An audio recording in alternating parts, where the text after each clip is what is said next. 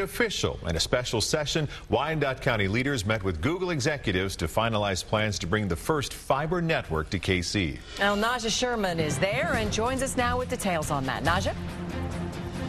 Officials just concluded a meeting here at the Jack Reardon Convention Center in Kansas City, Kansas, and they voted in favor of a development agreement. That's the first step in the process of bringing the next generation of high-speed internet to Kansas City, Kansas.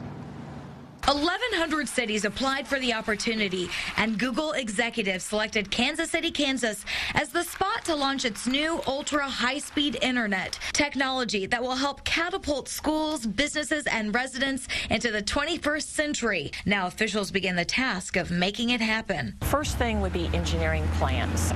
Obviously, Google came in and was very interested in the infrastructure that was already in place in our community. Unified government officials say in much of KCK, utilities are on poles. That's just one of the reasons Google officials felt the area was a good fit for the fiber network. Stringing that fiber along the electric lines, which is similar to the way phone lines actually work in a lot of areas, made it a lot easier to deploy. They don't have to tear up the streets and dig holes in sidewalks and front yards to run that cable in the ground. Wyandotte officials say Google also liked the fact that KCK City and the county operate as one entity, and they also own the utility. It cut out a lot of red tape and other sorts of hassles with them being able to use to run the fiber, because we own the utility, we own the poles. The unified government says its role will be a partnership with Google, but Google will take the lead in creating the network. And by the first quarter of 2012,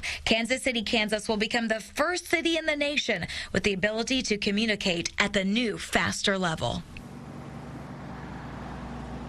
At this evening's meeting, Google officials also announced a town hall meeting set for next Wednesday, and that will be the first opportunity people in the community can learn how they might utilize this new network. Reporting live in Kansas City, Kansas, Naja Sherman, NBC Action News.